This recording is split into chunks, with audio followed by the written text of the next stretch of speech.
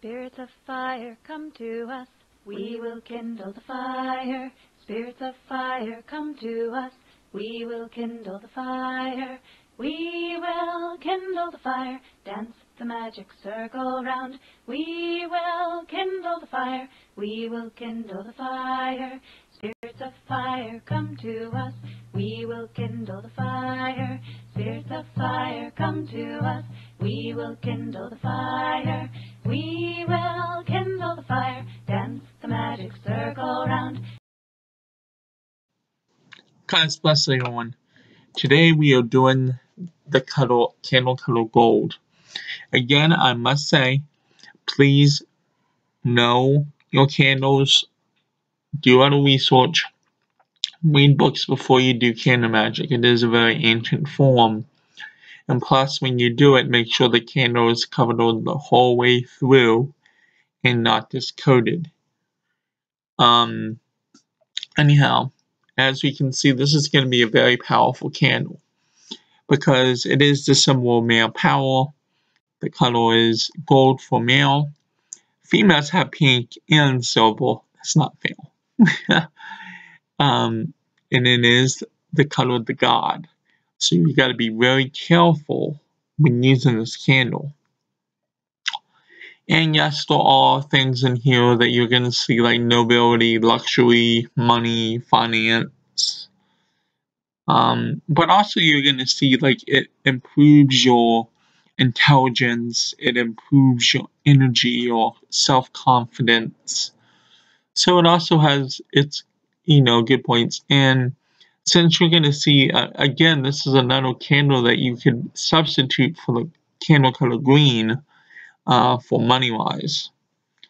So anyhow, like I'm saying, you may cast a spell for money and don't think that you're going to get money the next day or that you're going to be rich and famous for some of these stuff. Magic doesn't work like that. What will probably happen if you do a money spell right is that you will probably inherit money somehow. You will run into money eventually, depending on how the spell goes. And also, with any spell, you always got to remember the threefold line. If you're just doing it out of greed, then you're going to get a bad result, a money spell, or a bad result from that spell that you did. Well, anyhow, this is the candle color gold. And below, I am going to show appreciation to my 2 YouTubers that commented on my last 2 videos. And to the one, I'm sorry, I thought you were a troll.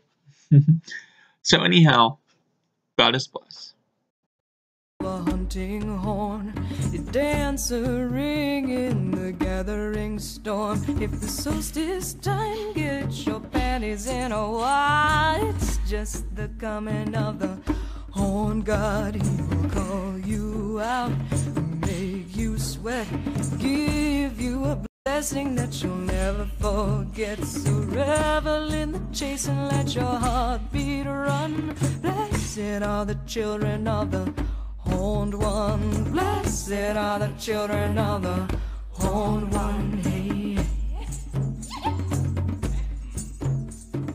hunter who tracks outside of time, guardian lord of ancient rhyme, brother stag in the musky glen, consort of the goddess in her woodland den. We call you forth as we make our way, walking in your power every day. Guide us true in our hunt this night, and maybe even later in the great ride. He will call you out, make you sweat, give you a blessing that you'll never forget. So revel in the chase and let your heartbeat run. Blessed are the children of the horned one. Blessed are the children